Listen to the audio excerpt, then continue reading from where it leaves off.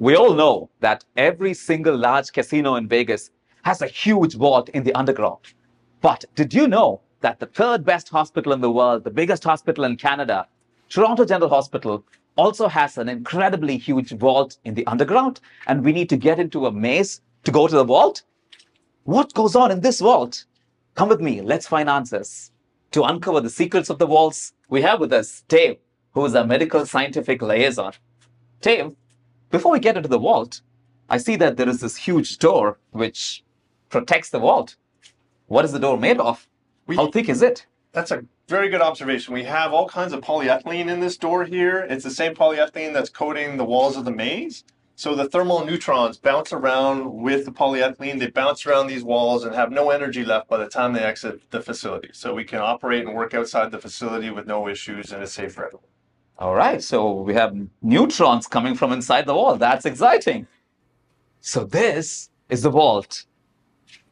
And this is the secret of the vault.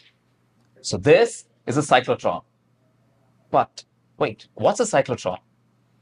This is a particle accelerator where we can make radioisotopes, and those are incorporated into radioactive drugs or radiopharmaceuticals that we use in our hospital. We inject patients with them, and they're imaged on our PET CT or our PET MRI for indications in cancer or heart disease, and they help diagnose and give therapy options for the patients. Okay, so cyclotrons are used to make radioisotopes. What are radioisotopes and what are they used for? We incorporate the radioisotopes. Usually we're making fluorine-18, gallium-68, copper-64. Typically a cyclotron makes these for diagnostic imaging radiopharmaceuticals.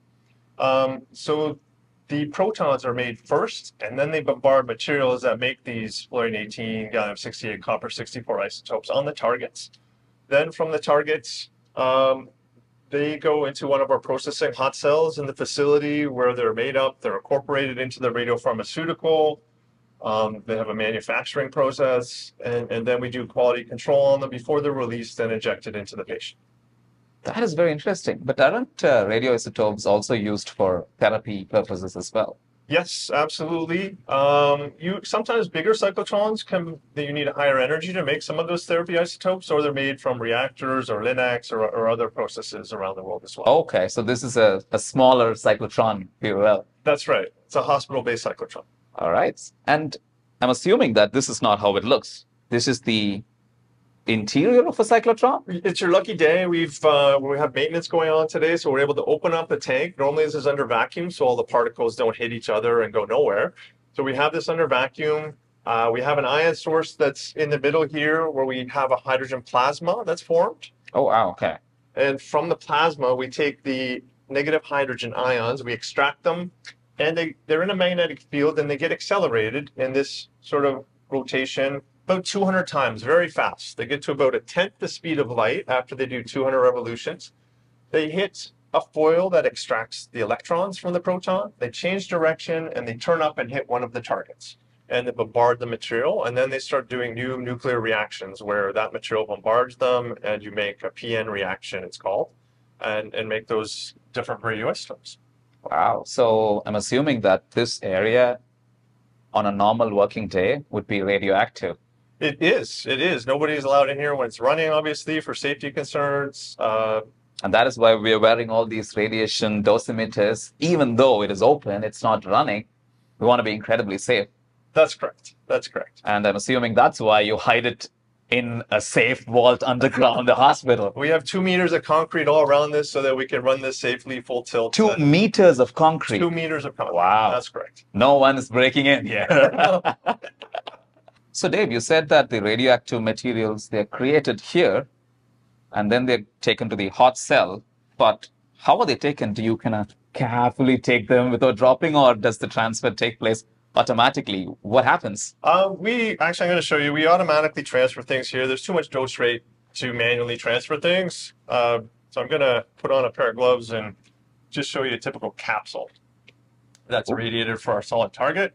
So here's a typical capsule. It would be pneumatically driven in through this line here. It sort of shifts into place here. And inside here, the beam would hit the center of this target here. So this gets irradiated. In this case, for gallium-68, for instance, there would be zinc-68, isotopically enriched material in there. The beam hits there, it does a PN reaction to form the gallium-68. So from there, you'd irradiate, say, for an hour. Then this shuttle pneumatically goes through here, goes underground, and pops up into one of our processing hot cells that has a couple inches thick of lead to protect everyone.